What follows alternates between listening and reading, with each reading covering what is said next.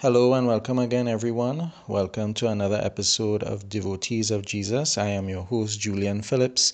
I am a devotee of Jesus. I imagine you are as well. And let's begin. In the name of the Father, and of the Son, and of the Holy Spirit. Amen. Dear Lord, as we go into your word, I ask that the words that you want us to hear, that be what comes through my mouth. In the name of the Father, and of the Son, and of the Holy Spirit. Amen. A reading from the Holy Gospel according to St. Mark, chapter 8, verses 11 to 13.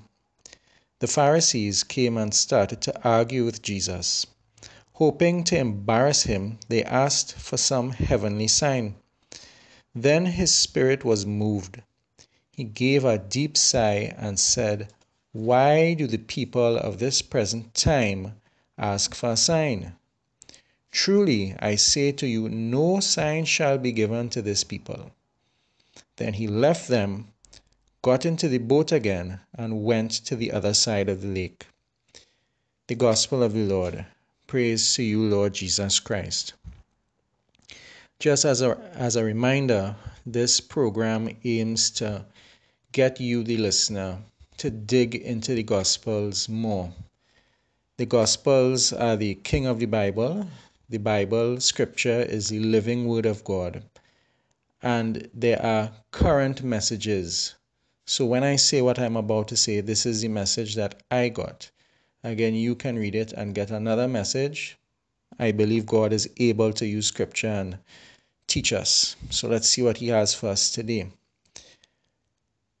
In other Gospels, we see Jesus performing miracles, heavenly signs. These miracles were to prove to people that He was who He said He was. Here we see Jesus is not going to give any sign. And there are two words that explain. Here we see the Pharisees, and Mark uses the word argue.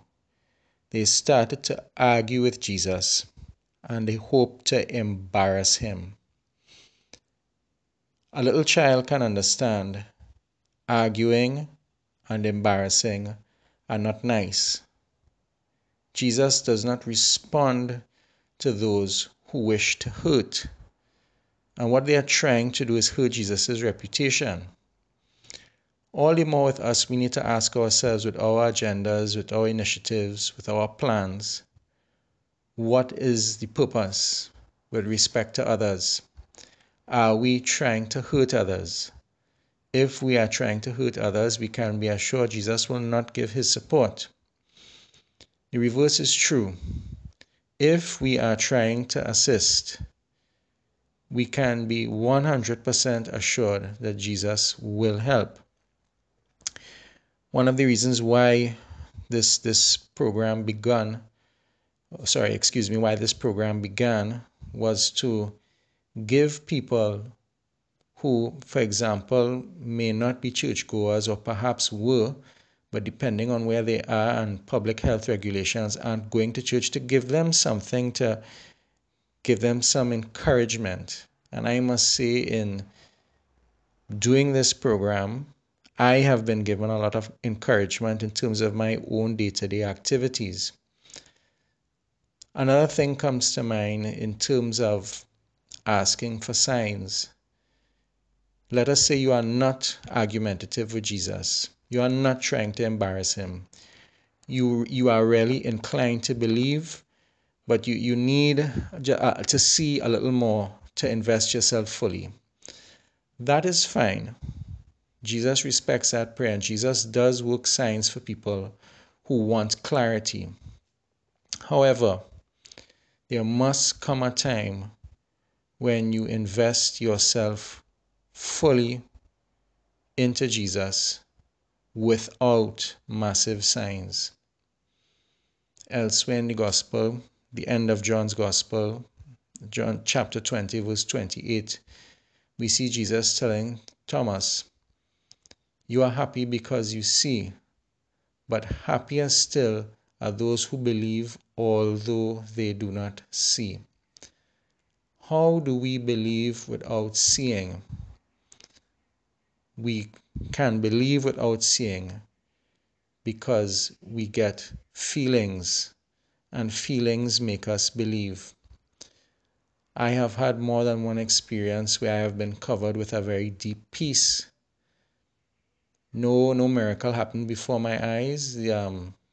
Nothing supernatural took place outside of me for me or for anyone else to witness, but within me, I felt a tremendous sense that all is well.